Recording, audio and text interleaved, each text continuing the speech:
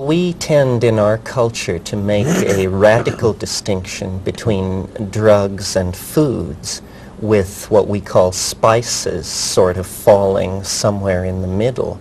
In point of fact, a culture is what it eats, and an individual's personality is often largely a reflection of their diet. There has not been a human culture that did not bear upon it the stamp of its relationship to certain plants which altered the individual and mass psyche. We can think of numerous examples, the influence, for instance, of sugar on the growth of 19th century mercantilism, or the way in which the British manipulated opium policy in the Far East, or, as you mentioned, alcohol, which has always been the drug of choice in Western culture.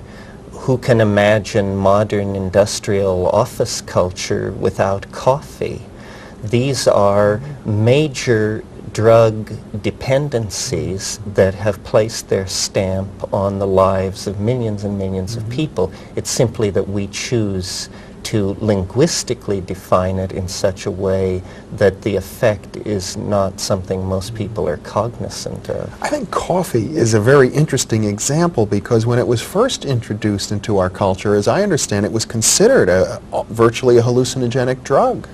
Oh yes, when coffee was first introduced into Western culture, it was associated with certain establishments where loose women and loud music were available, and the bohemian literati would gather and drink coffee and talk into the night, and it was considered quite a risque thing to be involved with. That's right. And wasn't tobacco also viewed that way initially? Yes, tobacco is a very similar case.